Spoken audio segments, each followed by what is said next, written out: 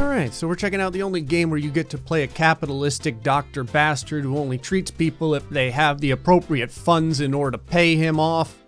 It's You May Live. More malpractice suits, damn it.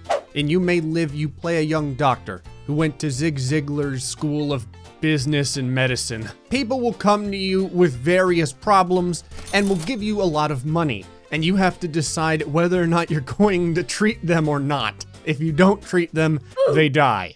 If you do treat them, they still might be psychopaths and kill everyone that's inside of your hospital. Should you try and be as moral as possible and help everyone, you won't have the money to continue to run your hospital and everyone dies anyway. I don't have any morals, so we're gonna go ahead and take the people that pay us the most money, and if we do come across a psychopath, I'll probably let them in just to see what happens. I also kind of want to know what happens if you just refuse everyone. I might do that last. This gentleman says he's a diabetic, but our test wasn't positive. He still wants to be treated. He's giving us 11 bucks, so you know what, you're good. Catherine Rain developed her asthma because of a hard rupture with her husband who was cheating on her. Catherine, I've got bad news for you. You have to have at least 2 fivers to get in here. Also, is this like a Ferris wheel on our money? I'm getting paid in Ferris wheel money and Mentos. Rejected. This guy's name Donut? The plague! He said his brother will come pay in some days. It's your choice to trust him or not. If I turn him away, will his brother still be coming with the money? If you want charity, you came to the wrong hospital. Also, it looks like he's wearing a cloak that is smeared in human fecal material. You're not coming in my place. Christoph Llama? Chlamydia? He is known by the local police as a troublemaker. Hold on, if I let this guy in here, will he pass it around my clinic? For the purposes of science, this is gonna be the one time I take someone with a low income. Gaylord D has schizophrenia. One of our colleagues asked us to take care of him for some time. It might be risky. I don't know if that's a beard or if that is Hannibal Lecter's face guard. It's probably Hannibal Lecter's face guard. That's probably the entrails of other people that's staining his inmate suit. Needless to say though, there's 2 crisp fibers on the desk, which means you're coming right in. Frank Lawrence. He needs an arm amputation. He was hurt by shrapnel and his arm went infected. His prayers did nothing. Frank, I want you to know something. While your prayers may have done nothing, your money will absolutely fix this problem. All right, guys, we got plenty of beds open here. I need more people to come in with big stacks. Philip Royal has an open chest wound. This boy has been brought by his older brother. I'm not even sure we can save him. Who's making this determination? Me or like a manservant?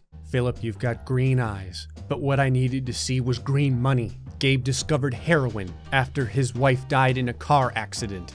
If you didn't spend all your money on heroin, you'd have more money to pay for treatment. Yulia was a dancer back in the days, but she discovered a passion for tourism. This is the strangest backstory I've ever heard. We're getting kind of desperate for patients. I never thought that the income levels would be so low in this town. I'll take you because there needs to be someone around for my schizophrenic guy to talk to. Okay, now this is what I'm talking about. He's coming for his brother, who is already hospitalized here. He is paying for him. Oh, you mean the brother that I turned away? You can absolutely still take his money though. Congratulations, Roland. Your brother didn't die in vain. You're keeping this place afloat. Sammy Colby has schizophrenia as well. His schizophrenia makes him see ghosts and talk to his dog. You know what's better than 1 schizophrenic inside of your trauma ward? 2 schizophrenics. Agot has chicken pox. He said that he's paying for both him and his wife. She comes right after him, so I could just take him and reject her. I do appreciate you being up front with your 15 bucks. Eliza has Alzheimer's. She was abandoned by her family and requires medical attention until our colleague comes to get her. She's also paying very well. I'm hoping that's her like white hair and not half of her skull showing.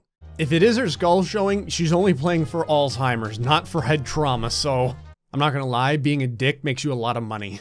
Had a heart attack, says the war made him accumulate stress and cholesterol that led to a heart attack. I feel like at this point, just everyone's blaming the war for everything. I'm waiting for some dude to come in and be like, I need to get this stiletto surgically removed from my knee because of my wife who put it there from me cheating on her. Due to the war. This is gonna be the new tagline for all the people. It's gonna be the war made me do it. It's too bad that your heart is only worth $5. Nope. Open wound. He took a lost Bueller? In the knee? What the hell's a lost Bueller? I mean, it could be Bullet, it could be Butler. I told you we're blaming everything on the war at this point. All he was doing was providing help to the stricken. What kind of help? He looks like my FedEx guy. You may live, because not everyone gets a lost Ferris Bueller to the knee. Anto must be amputated and healed or he won't last long. The war hit this guy so hard he's got like a bluebird growing out of his arm. It's Moretta. She has the— oh, this is the lady. She came with her husband. He paid for her treatment. You can still refuse though. I'm surprised that this game has to remind you of this. Moretta, I'm very sorry, but the reason that our clinic manages to stay afloat is because we embrace capitalism and have a distinct lack of empathy. Ellen has a brain injury. She got caught in a gas station attack and got knocked out by the explosion. I mean, she's got some good luck since they didn't go through her pockets when she was knocked unconscious. Jervis was driving his motorcycle when he bumped a cadaver on the road. This story needs a lot more context. What happened to the dead person in the road? I mean, I guess I only deal with the living, so it's not my problem, but my curiosity is really making me wonder. It's 5 per limb, so luckily you've got 2 of them. Lucio, this is an enemy of our country. Don't let him in. He would escape his fate. Do it for me, your friend. We've got 2 psychopaths and this guy's gonna give me free money. There's not even a heal duration. I can't even argue this. Like, I can't even be like, yes, I run a hospital. It's my job to allow all those who need it to enter my business. Because they'll be like, yeah, what about the lady that had chicken pox where you took her husband's money and left her to die? Whatever, for the purposes of gameplay, come on in. This lady has a cold. That's literally why she wants to come in here. She seems panicked. I think she is afraid of being ill. She might stay longer than planned. That is a negative. Nikki has diabetes. I guess in the end, she's paying $2 a day, so I'll probably let her in. This gentleman is a foreigner. He is willing to pay a lot to help the hospital. I'm only seeing 2 5s there. That doesn't really seem like a lot. Don't get me wrong, I'm still gonna take it. Laureen has 2 5s. A blood clot is lethal if not treated with surgery. Laureen, I'm gonna do this not only because you have enough money, but because you're dressed like Chun-Li from Street Fighter.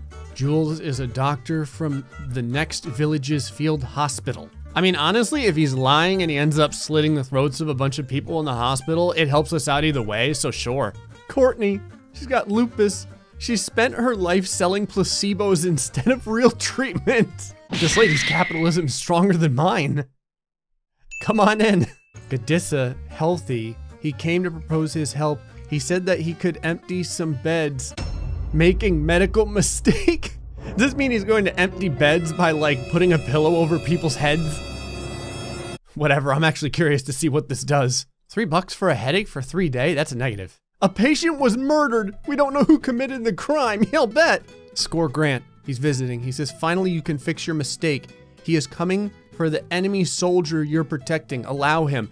It's $10 for nothing. So I got money from the enemy soldier and money from this guy. I knew I shouldn't have turned that dude away. Julia's a writer who has never known success. She decided to see the war for herself to find something to talk about.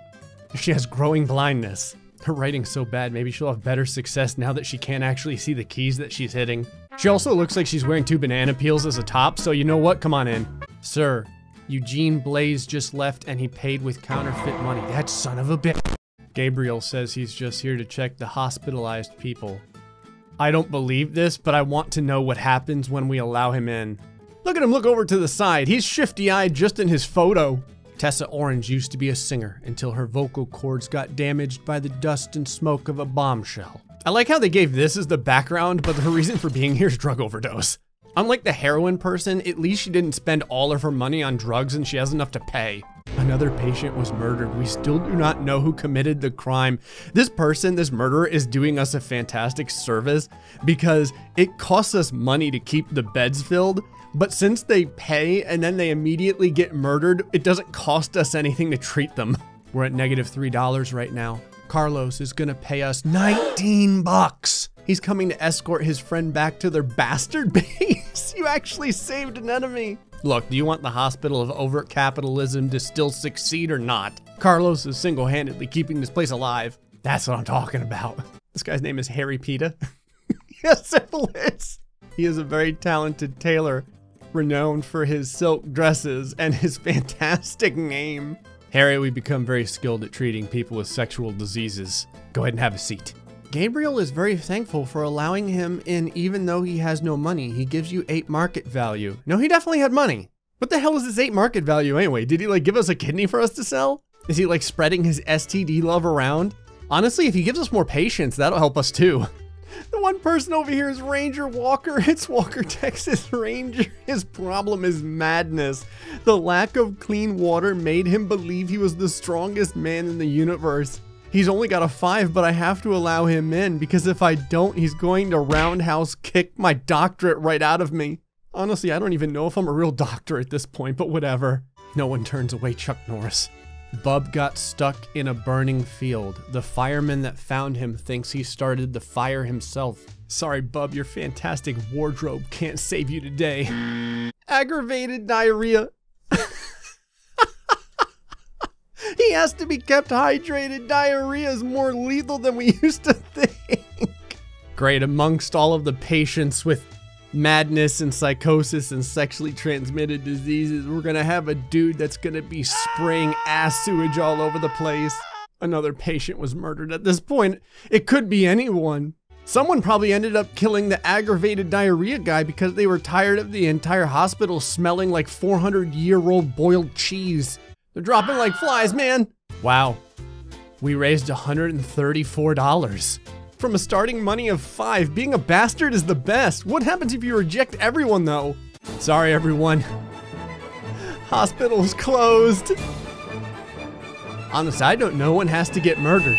Nothing. You just start with $5 and you end with $5. I think that this game was an excellent example of how being a bastard is the only way to keep something that requires money afloat. The sad part is that when I was actually seeing patients, half of the people that came into the hospital ended up getting murdered. But hey, at least we got paid. Anyway, folks, hope you enjoyed this episode of You May Live. Till the next time, stay foxy and much love.